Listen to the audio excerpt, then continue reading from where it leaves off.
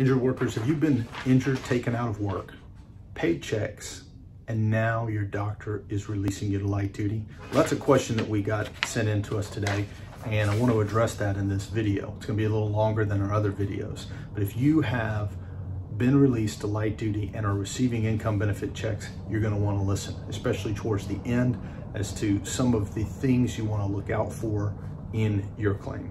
Hello, my name is Ty Wilson. I'm a Georgia workers' compensation attorney practicing law in the state of Georgia.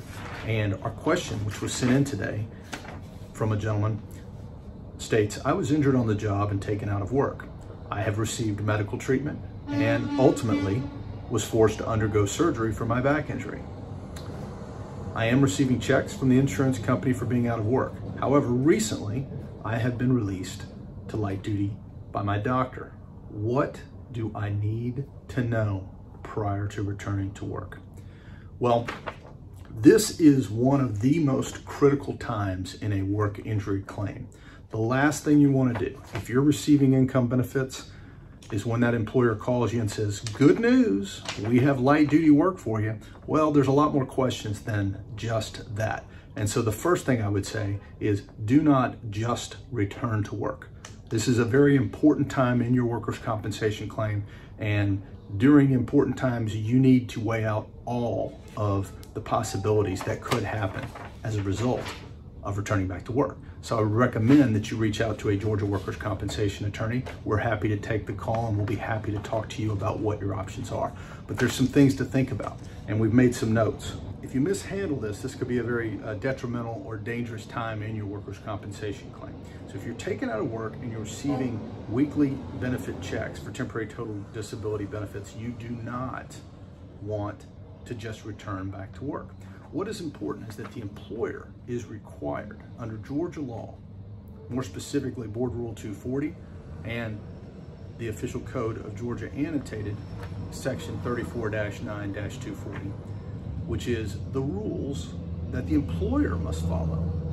I know when you're an injured worker, you say, all these rules contain me and limit who I can see and treat with and what my pay is and so forth. Well, the employers also have some rules.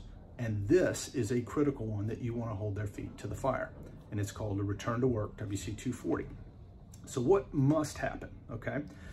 Well, what must happen is the employer must put together a light duty job that they believe is obviously within your light duty restrictions, and they must send it over in the form of a WC 240A to the doctor. They must also send you a notice that they are sending the WC 240 and that it's coming. And so what must happen then? Well, then the doctor has to review it. Doctors are busy. And then the doctor has to sign off on it. If the doctor doesn't sign off on it, they can't return you back to work. And that's really an important thing. It's very difficult when you feel the stress of being asked to return back to work to sit there and say, I don't have the proper documentation. One of the reasons we recommend you get an attorney involved, as they will not be able to contact you if you are represented by counsel. They're supposed to share this information with your counsel. So once again, the 240A should go to the doctor from the employer. The employer should sign up to the doctor from the employer, and the doctor should sign off on it. If the doctor doesn't sign off on it, or the doctor modifies the duties, then the employer has the possibility of sending the WC 240 to you.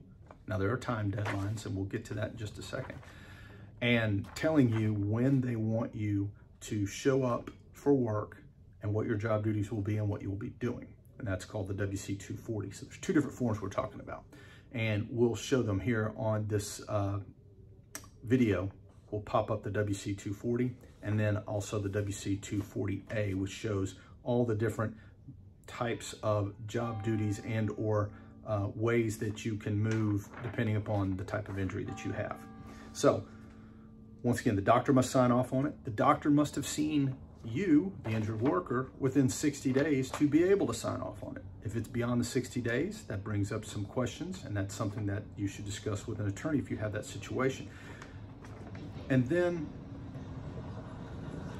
the doctor or the employer insurer is supposed to send the document along with, as I said, the WC 240 that says you are to show up at this location, at this time, on this day to start work at this position, and here is proof that your doctor signed off on it.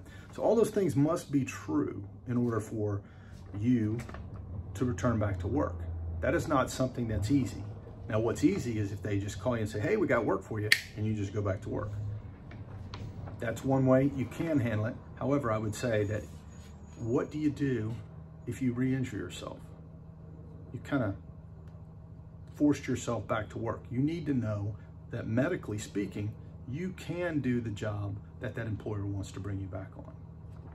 So some other things that we get questions about related to the 240. If they, meaning the employer and the insurer, go through all the trouble, get the doctor to sign off, the doctor does sign off, now you've received a 240 and you're supposed to show up for work on a certain day.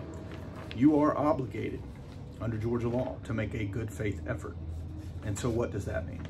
Well, and more importantly, what happens if you can't make it?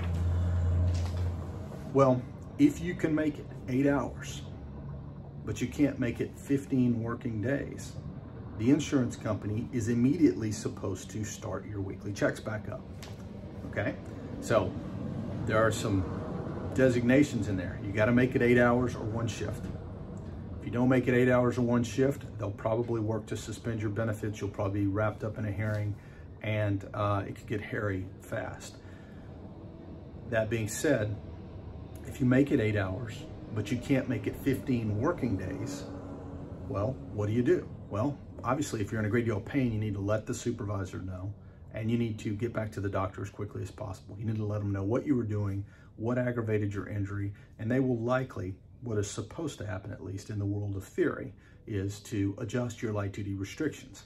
And that may or may not change the job duties on the WC 240 return to work form.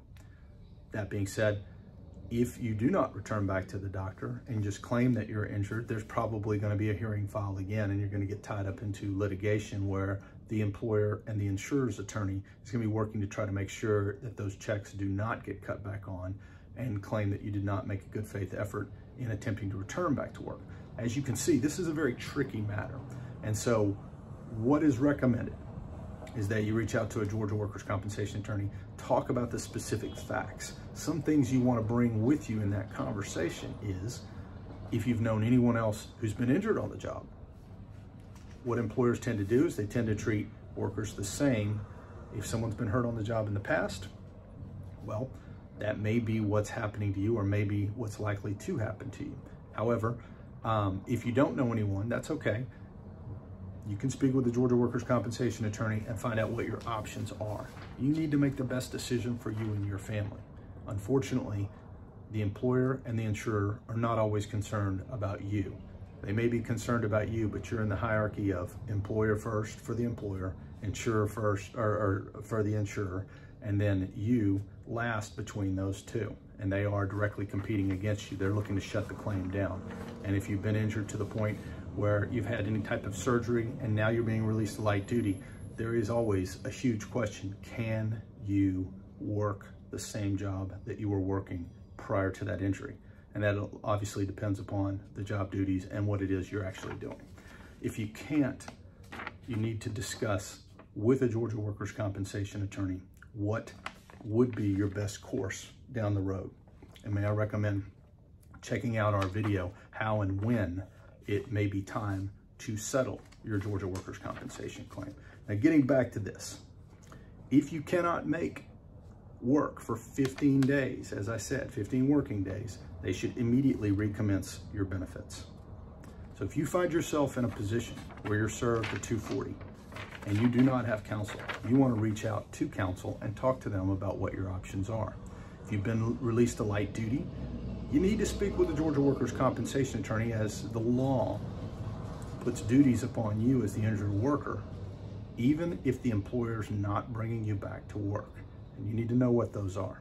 And so feel free to give our office a call. We're always happy to talk to you. And we realize that not everybody needs an attorney, but sometimes you need some guidance. And we often do that quite a bit, as a matter of fact, and don't mind doing it, just so you know what is in your best interest.